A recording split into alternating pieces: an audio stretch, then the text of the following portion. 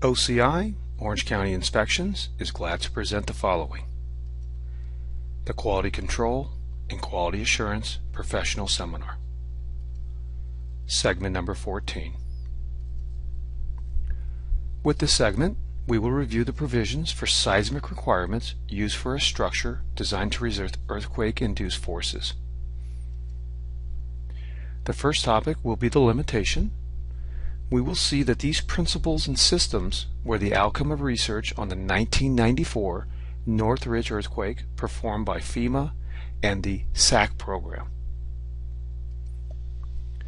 The second topic is the connection, with the following items being reviewed: the cost strain within a connection, the need for special design and detailing plus suitable material condition, professional workmanship, also why observation and testing are necessary.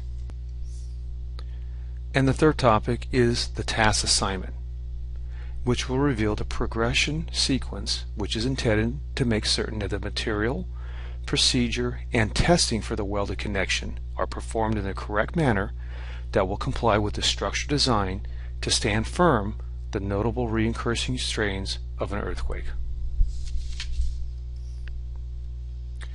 The first topic is limitation, and this part will apply to the design, fabrication, quality control, and quality assurance of the welded connection within a statically loaded structure. We first look at the responsibility, in which we find a detailed list that is part of the contract documents and that must be approved by the engineer. The following are the items that will be required for compliance: the welded connection arrangement, the identification of the SLRS seismic load resisting system members, the protected zone locations, identified demand critical welds, the procedure for removal of backup bars and weld tabs, which should include details on any added filler welds, the dimension of the access weld holes, also known as rat holes, and lastly the QAP, Quality Assurance Plan, which is required to be approved by the engineer of record. Next is the contractor's responsibility, which covers the documentation availability at any time during production, plus retention up to 1 year after completion of the project, the electrode, flux, and any shielding gas certification that complies with AWS A5 requirements, an approved test or manufacturer certification for the filler metal heat input envelope, the filler metal product data sheets that include hydrogen content and exposed capabilities, the approved WPSs, and lastly the supplemental welder test results. Now we highlight the publications that are part of the references used: the AWS standards and specifications, the AISC, American Institute of Steel Construction Standards, the ASNT, American Society for Non-Destructive Testing Standards, and even the CSA, Canada Standard Association's certification requirements. And lastly are the definitions that are specified within these seismic principles. First is the abbreviation SLRS, which stands for Seismic Load Resisting System, which covers the structural elements indicated by the engineer that are assembled in a building that resists seismic loads. Next is the meaning of demand critical welds, which is a welded connection constructed in a way that reduces the likelihood of fracture. Third definition is the protected zone, which is a specified area of the member that will dissipate the energy produced by an earthquake.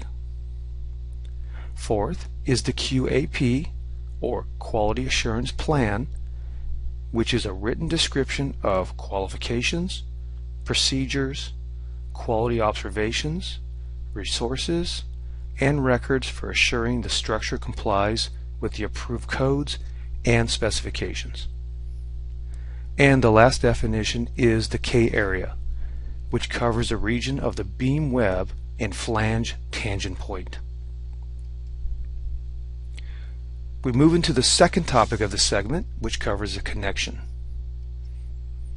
And the first item deals with the continuity plates and stiffeners found within a beam or column member, and they have 4 rules that need to be followed, and they are: the corner must be clipped a minimum of 1.5 inches beyond the K area when along the web. Next, that dimension changes to a 1/2 inch when along the flange.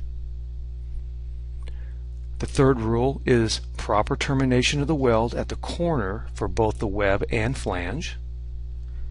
And lastly is a minimum radius of a 1/2 inch for the curve of a clip corner if required. Next item is the qualification that covers the required supplemental welder test. This qualification is in addition to the requirements of AWS D1.1 Clause 4 due to the fact that it will confirm the welder meets the following requirements: can produce welds designed for demand critical, proper fusion between bottom beam flanges to column flange, and welder can fabricate a sound weld using an access hole, or also known as rat hole. Once qualified, it will remain valid for 3 years.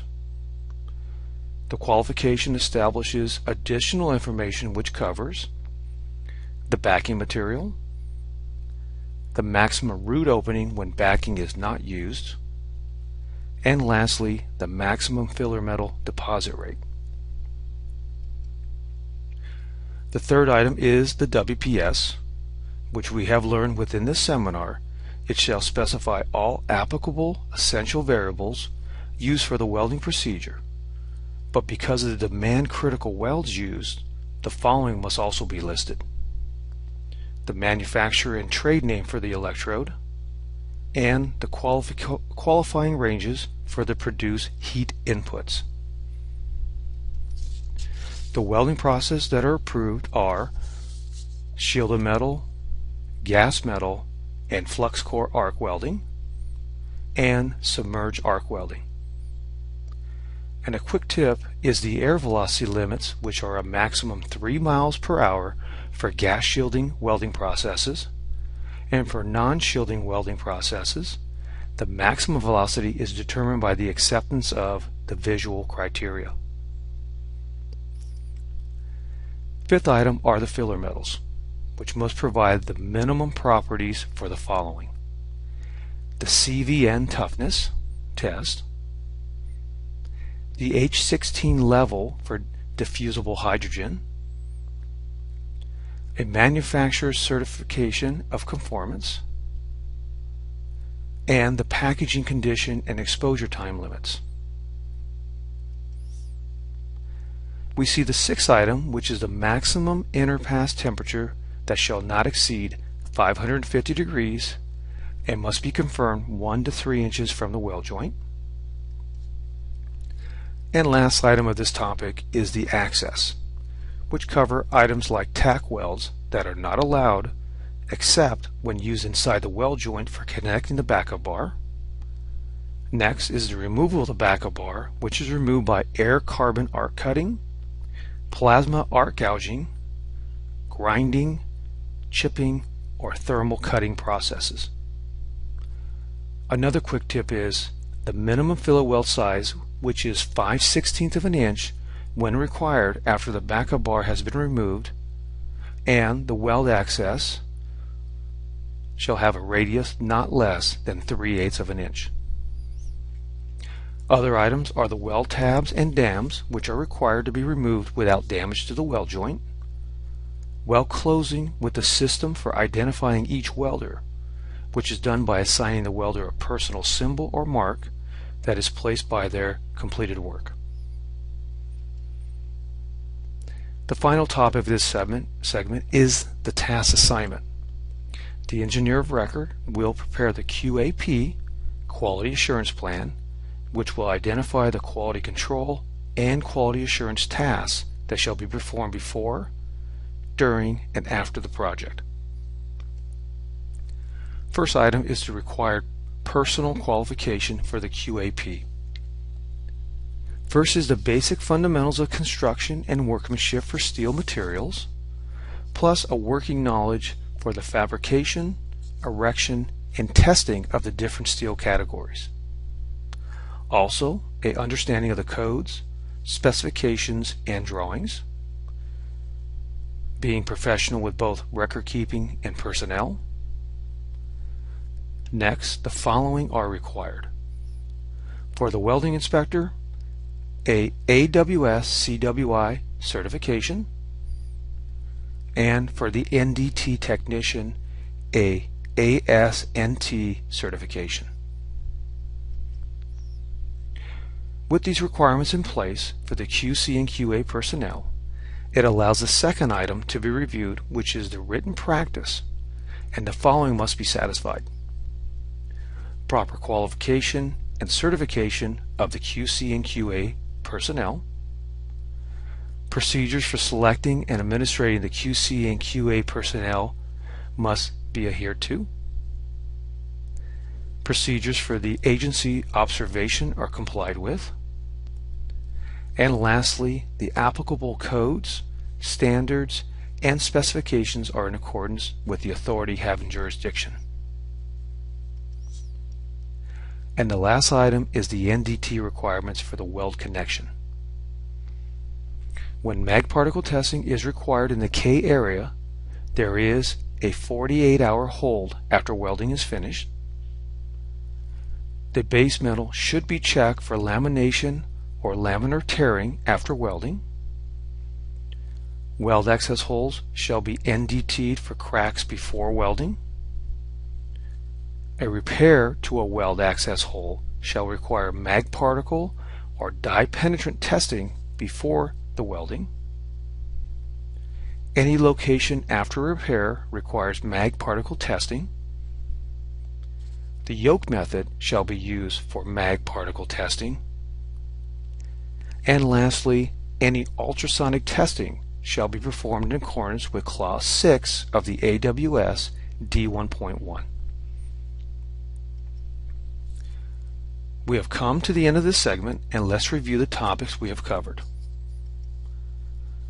First was the limitation, and we saw the items that are related to the preparation, fit-up, welding, and testing of the weld connection. And remember, it does not in any way design or engineer the structure or any portion of the members. Here we saw the meaning of SLRS, Seismic Load Resisting System, which is intended to provide a welded steel building an ability to sustain the long and short-term forces produced by an earthquake. Next, we saw the responsibility of the engineer and contractor with items like the removal of the backup bars, WPSs, while understanding key definitions of the SLRS system, like the man-critical weld, protected zone, and the K area. Second item was the connection, and here we took a look at the continuity and stiffer plates that require special attention within the LSRS system, as well as the welder who cannot strike an arc without successfully passing the supplemental welder test. The WPS was reviewed with the same format that we have come accustomed to, but a twist on the filler metal was looked at with the properties established from the CVN toughness test being the benchmark for the minimum strength allowed. And we finished this topic with the removal and surface preparation for backing bars, weld access holes, added fillet welds, weld tabs, and end dams. The last topic was the task assignment, which is basically established with the QAP, Quality Assurance Plan, in mind.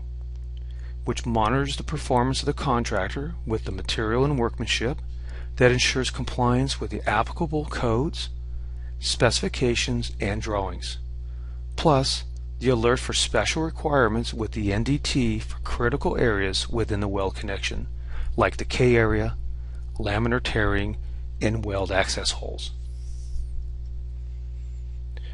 The study material for this segment will once again bring some very fine documents on the issues of earthquake versus buildings. The first article is the ABCs of seismic building codes.